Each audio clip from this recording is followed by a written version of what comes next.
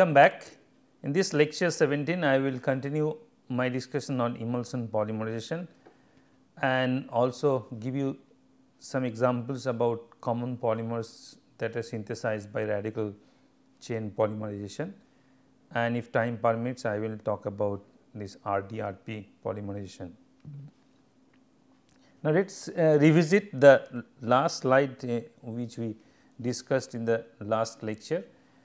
This is what the situation is at the beginning of the emulsion polymerization, where we have large droplets that are stabilized by surfactant molecules, and we have monomer Solent micelles, and we have some dissolved monomer molecules. We have initiator molecules which are dissolved and they are in equilibrium, and also please note that the number of these monomer droplets are much lower compared to the number of these monomer Solent surfactant micelles. As a result, the total surface area of these monomer Solent surfactant micelles are about 2 orders of magnitude higher than the surface area of these droplets.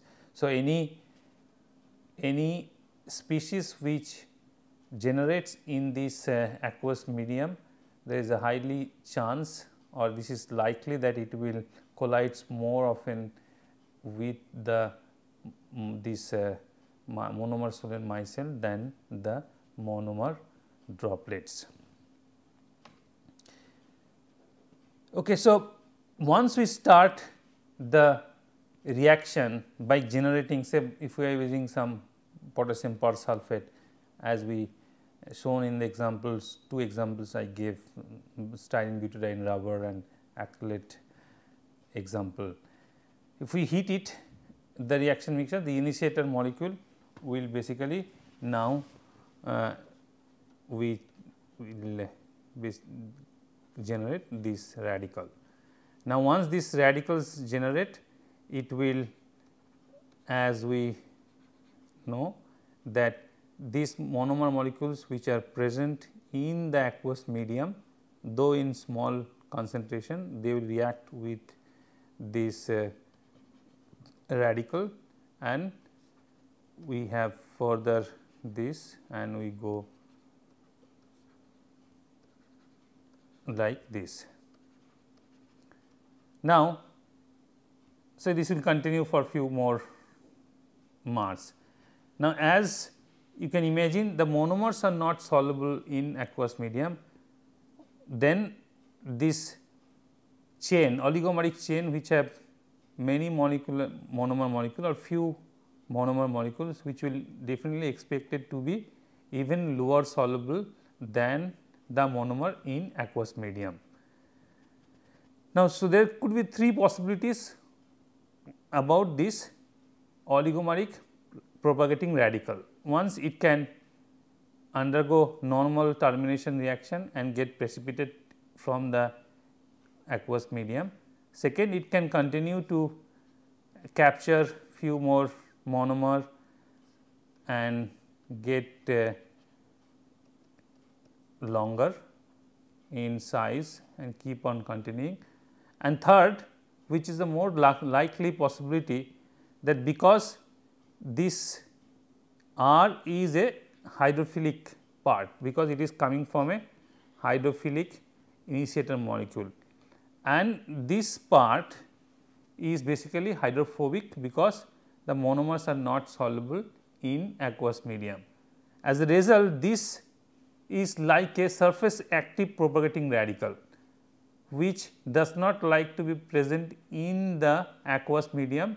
It will try to partition in some nonpolar region, like the micellar core, which is nonpolar hydrophobic, or it can partition in the monomer droplet, because inside the monomer droplets it is hydrophobic nonpolar. Now, as I discussed few times in last lecture as well as beginning of this lecture, because the surface area of these monomer Solent micelles are much higher than the monomer droplets, most likelihood, or it is certainly partition inside the micelles containing the monomer molecule. So, if I have this micelles, as I said, these are charged. In this case we are using anionic surfactant, and this has some monomer dissolved in it. So, this radical propagating radical oligomeric now will partition inside this monomer Solen micelle, and it will start reacting with these monomers and propagating radicals. So, basically now it has no problem about solubility, it is soluble in this medium. So, it is like it likes this medium. So, there is no problem of solubility. So, now it will react with the monomer present in this micelle, inside the micelle, and the chain will grow inside this micelle. So, if I use some other color,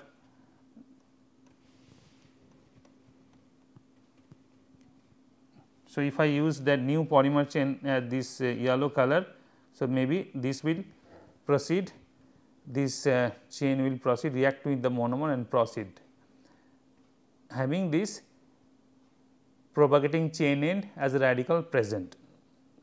Now, once this monomer molecules get consumed, these monomer molecules get consumed inside the micelle, because to maintain the equilibrium, some monomer molecules which are present in the aqueous medium, they will now partition inside the micelle, and that propagating radical which was present, it will capture these monomer molecules and it will grow the chain further before it terminates once the second radical comes. If the second radical comes, then then immediately, because the size of this particle is low, this will terminate, and when another radical comes in, it will again restart a new polymer chain by reacting with the monomers present. So, as a result, what will happen? The monomers which are present in the aqueous medium, they will deplete, concentration of the monomers will deplete. As a result, to maintain the equilibrium, the monomer droplets which are basically stabilized by sulfate molecule, they will supply monomer to the aqueous medium to maintain the equilibrium. So, with time, this monomer droplet, large monomer droplet, will keep on supplying the monomers to these growing micellar polymer particles in micelle. It will supply monomer to this micellar core through aqueous medium. So, monomer will come from the monomer droplets and then move this micellar particle. Now, soon once this become larger, then this will not remain as a micellar, it will become like a polymer particle and which is stabilized by micelle. So, it is which is stabilized by surfactant. So, it begins as a micellar Solen particle, but as more and more monomer diffuses in from aqueous medium to this inside core which is hydrophobic, this will become larger, and as a result we will get after some time not as a micelle, but as a polymer particles which are stabilized by these surfactant molecules. Now, to stabilize these surfactant molecules, we require more surfactants. Now, where from those surfactant comes? There were surfactants present as a monomeric unit in the aqueous medium, they will come and stabilize these growing polymer particles. So, soon this surfactant, the monomeric surfactant will be less, the concentration will deplete. So, the other micelles which were present as a monomer Solene micelle, they will now diffuse or disintegrate and supply surfactant monomers. So, basically the micelles which are present where the polymerization reaction has not started, which are micelle or Solene micelle, they will now disintegrate and supply this surfactant as well as these monomers which were present in the medium. So, once again let me brief this situation. Once we start the polymerization, some initiator molecules which are soluble in aqueous medium, it will dissociate to produce R dot. Now, this will react with monomer and start this or initiate the polymer chain, which will further react with the monomers which are present in the solution and grow oligomeric chain. Now, this oligomeric chain has three possibilities. It can get terminated by reacting with some other radical and get precipitate, and there is another chance where it can actually grow in size and then actually precipitate along with the active radical, now which can absorb or adsorb monomer from the medium and start polymerizing onto itself. So, basically it is not a micellar particle, it is a polymer particle itself.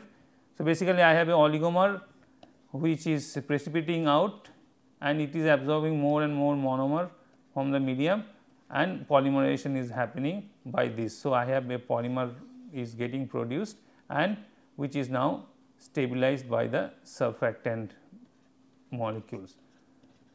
So, I have this is the second possibility I talked about, and this is called heterogeneous nucleation. Heterogeneous nucleation.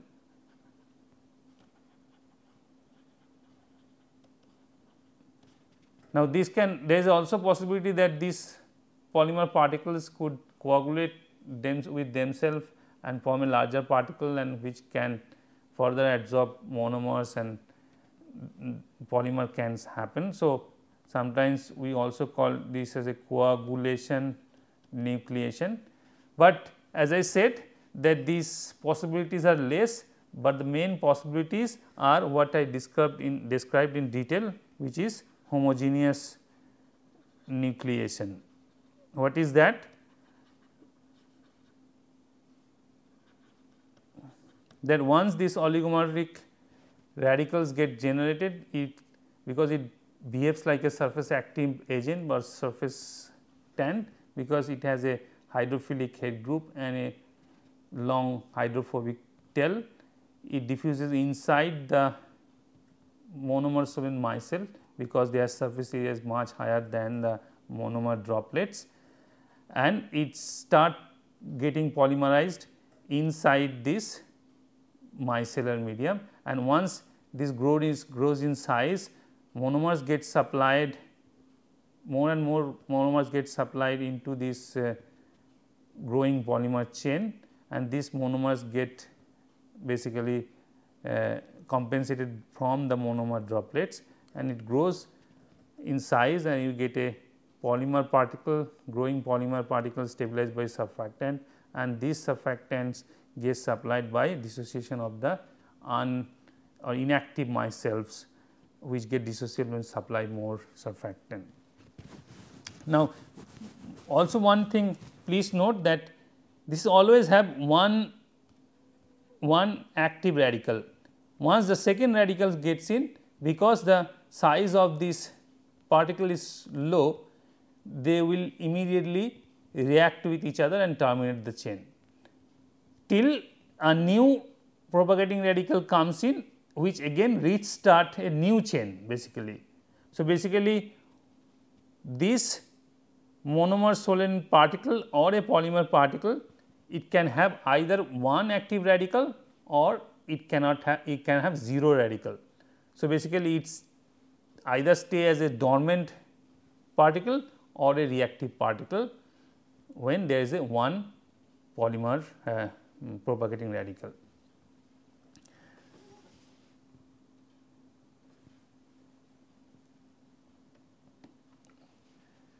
So, basically, so the first oligomeric radical species generates, which can terminates in aqueous phase to produce species that are surfactant like, continue to propagate until they reach a critical size, which they become surface active and basically gets inside the micellar core and start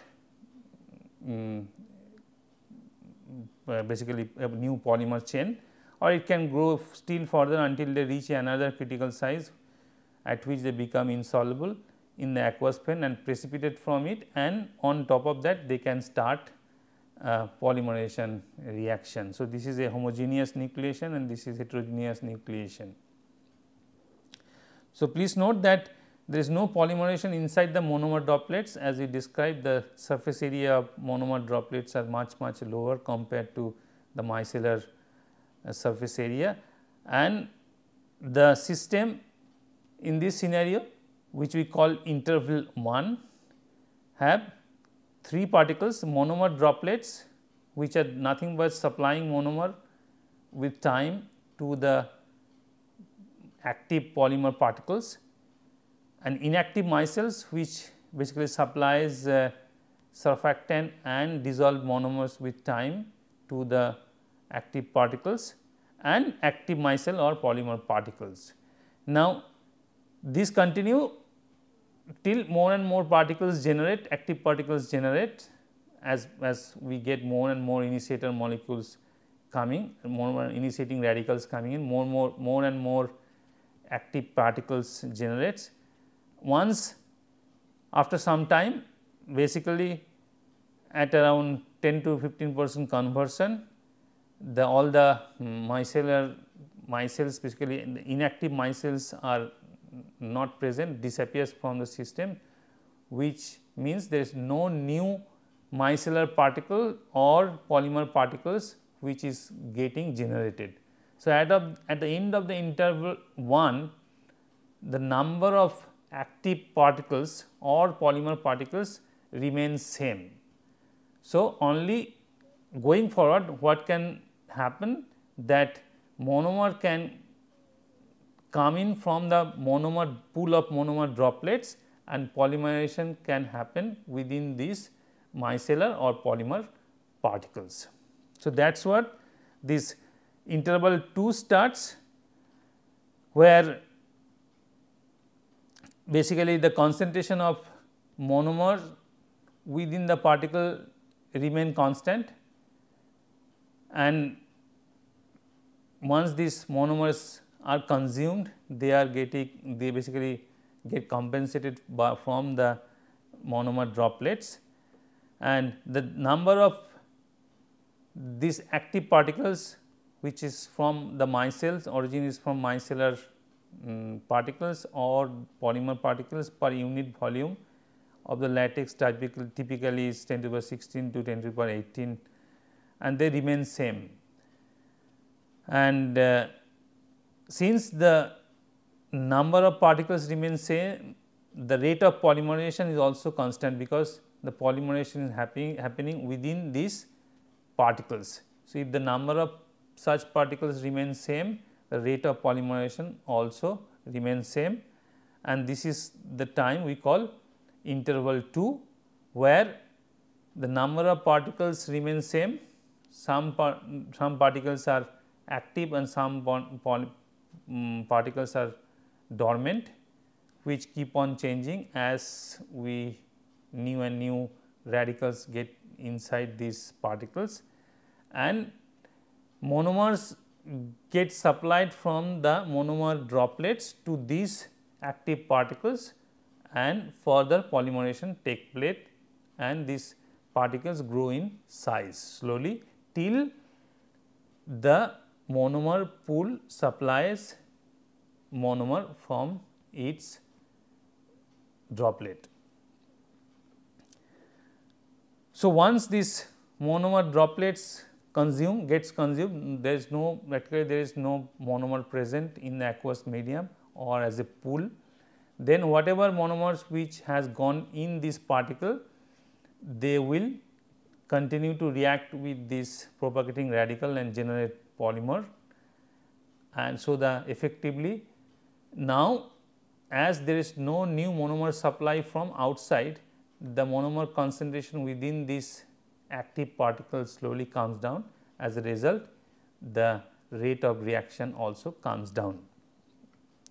So, if I see what is the 3 region, if I plot conversion versus time, at the beginning there is a stage 1 or interval 1, where the number of particles, active particles increases, because more and more radicals, propagating radicals are partitioning in micelle, monomer sold in micelle. So, more and more particles get generated. So, reaction rate is higher, increases with more number, and when this surfactant gets consumed from the system, from the aqueous medium, then no more particle can generate, no new more particle can generate. As a result, the radical, the reaction becomes fixed. So, rate of reaction becomes same, which is the interval 2, where the monomer gets supplied from the monomer pool to the active particle, and once that supply is over, because the monomer droplets are consumed, then only thing happen, whatever monomer which are present in the active or those particles, they get reacted. So, the concentration of monomer inside the particles comes down and reaction rate becomes lower. So, we have a third interval in this case. So, interval 2, we have no monomers of micellar surfactant, monomers in droplet, monomer in polymer particle and constant number of particles, and interval 3, no monomer droplets, monomer in polymer particles which get reacted and constant number of particles. So, if you talk about kinetics, it is little different than the normal radical chain polymerization. So, rate of polymerization, now in case of rate of polymerization, now we will discuss solely in terms of interval 2 onwards, the interval 2 and 3. At the beginning we are not talking about the rate at interval 1, because there the number of monomer or number of particles are not fixed. So, basically the rate actually depends upon both how the numbers of particles are generating as well as the inherent reaction rate within those particles.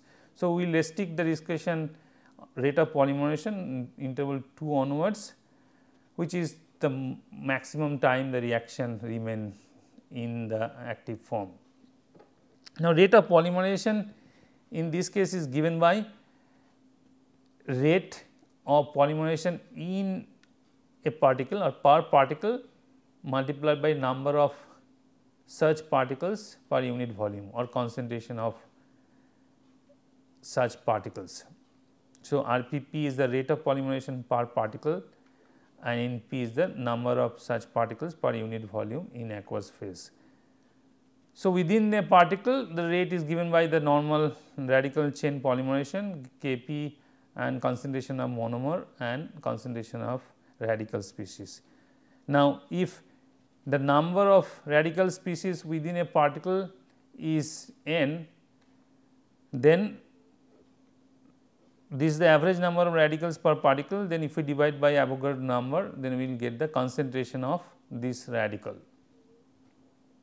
So, we get the rate, this is the monomer concentration and this is the number of average number of particles per particle. So, we divide by Avogadro number to get the concentration.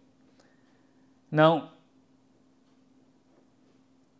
what about the average number of radicals per particle? Now, we discussed that we will basically restrict our discussion to the simplest situation, which we call Smith-Ewart case 2 condition, and in this case we are considering the radical once get adsorbed or come inside the monomer sold in micelle, it cannot dissolve. Okay.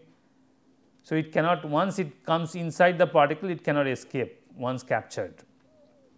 And particles are so small, I just discussed earlier also that it is so small that two radical species cannot exist independently. They, as soon as they come in, it will basically get terminated by bimolecular reaction.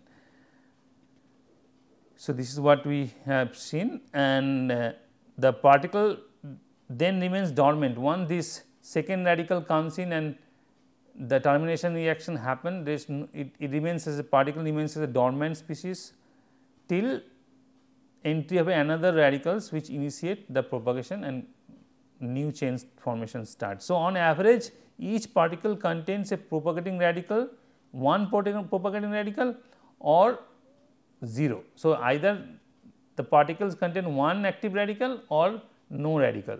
So, basically half the time it stays as an active particle and half the time it stays as a dormant particle. So, on average it has n equals to half. So, on average this it has a half n value is half. So, it is the half number of average particle. So, now if we go back and get this rate, now what is the, how to get this number of particle? I am not going to the discussion in detail. So, this number of particles is given by this expression where RR is the rate of initiation of radical species and A is the area occupied by the unit weight of surfactant. This is the weight of concentration of surfactant, and this is the rate at which a particle grows its volume, which is basically linearly with time once the polymer is initiated. And value of this number of, not n, number of particles can be vary widely depending on the reaction formula and condition used. And during the interval 1, the number of particles increases. During interval 3, the concentration of monomer decreases within each particles. So, if we combine those two expression, rate of polymerization per particle and number of such particles or concentration of particles, we get this expression. So, these are the typical values which I am not going in detail, and we can also derive expression of average degrees of polymerization to get this expression. I am not going in detail how to derive this, but you can take this as a case. So, if you look at these two expression, rate of polymerization and degree of polymerization, in those both case we can basically we can now increase RP and degree of polymerization by increasing the number of particles. So, if we increase the surfactant concentration in the medium, we basically can increase the number of such particle, and we can increase, if required, we can increase the rate of polymerization as well as the size or molecular weight of the resulting polymer. Now, this happened because the propagating radicals are basically segregated into different compartments, different active particles. In normal radical chain polymerization, they are basically all present in same medium. As a result, immediately the concentration goes up, they basically undergo bimolecular termination reaction, but in this, as a result, the molecular weight comes down. But in this case, as we can separate, basically as we separate this propagating radical into different compartments, we basically can generate rate of polymerization higher without compromising the molecular weight. Now, benefit and applications of emulsion polymerization, because we are doing just like a suspension polymerization, excellent heat transfer is possible, relatively low viscosity of the product latex at high polymer concentration, and it has the ability to control the particle morphology, because we can control the surfactant concentration, monomer concentration and so on to form a core shell particle, and we can actually add a second monomer to make a graft polymerization from the core of these particles. And major advantage is that this is because it is this latex is waterborne polymer. We basically have the polymer in water medium. There is no or low emission of volatile organic compounds or VOCs. So, it is an environmentally friendly alternative to solvent borne polymers, especially for coating applications. If you have a organic solvent borne polymer during coating application, a lot of this vaporization happen and it is a toxic or environmentally unfriendly situation. And polymers prepared by emulsion polymerization are used either directly in latex form, for example, emulsion paints, waterborne adhesive, paper coatings, binders and so on. And it can be also isolated, if required, can be isolated by coagulation. We can basically add salt to basically remove the stabilizer or surfactant molecules to coagulate, or we can use for spray drying of the latex, for example, synthetic rubbers and thermoplastics. I just will quickly go through one more emulsion type polymerization, but mini emulsion. Name suggests that mini emulsion means the size of the emulsion particles are even smaller. So, in this case nothing happens, basically from the beginning we generate smaller micellar particles in large number, so that we do not require to generate more and more active particles with time. Basically at the beginning itself we have large numbers, so that all the radicals can be accommodated in those in small emulsion particles, mini emulsion particles. As a result we get small, finally we get small particles, emulsion particles, and we call that product as a mini emulsions. So, basically the objective was to control the number of particles by starting the polymerization with a mini emulsion that compromises monomers droplets, which are sufficiently small, typically this is the diameter, and large enough number so that it can efficiently capture all the radicals. And in this case nucleation happen within the, or the polymerization starts within the mini emulsion monomer droplets, which becomes polymer particles, and in this case the number of particles defined as the number of mini emulsion droplets present in the start of the polymers. And once the polymer produced within the mini emulsion droplets, it become monomer solvent droplets, and polymers continues in much same as the interval 3. So, we do not need to supply any more monomers from outside. So, basically when the monomers within this mini emulsion get consumed, the reaction is over. We can use the similar technique where we can use a cross linker, then we can actually make micro, or this technique or emulsion techniques in case of just making the polymer, we can add a basically a cross linker, so that we can make a cross link gel or cross link network type as emulsion, and we call microgel those things. And so, microgels are cross linked submicron where particles prepared by emulsion copolymerization, where mono and multifunctional monomers are produced, network polymers which are insoluble in water in certain condition, but under some condition the particles, the polymers actually miscible water, but they cannot get soluble in the water because of their cross link. So, basically this gets swell. So, microgels can swell because they cannot get dissolved because of the cross links, and they are nowadays getting useful in several applications, mostly in biomedical applications, and which basically takes about the advantage of their swelling in some condition and desoiling in some conditions, like if we use some temperature sensitive polymers like poly N isopropyl acrylamide, then just varying the temperature of the aqueous solution, we can have the microgel swell or deswell, and by doing that it can release the drug or some other particles, some other molecules which are inside the microgels that can be released by controlling the outside condition in this case. So, they are very useful in diagnostics and control release. Now, with this I will stop, and I will just let me complete this slide and then I will stop.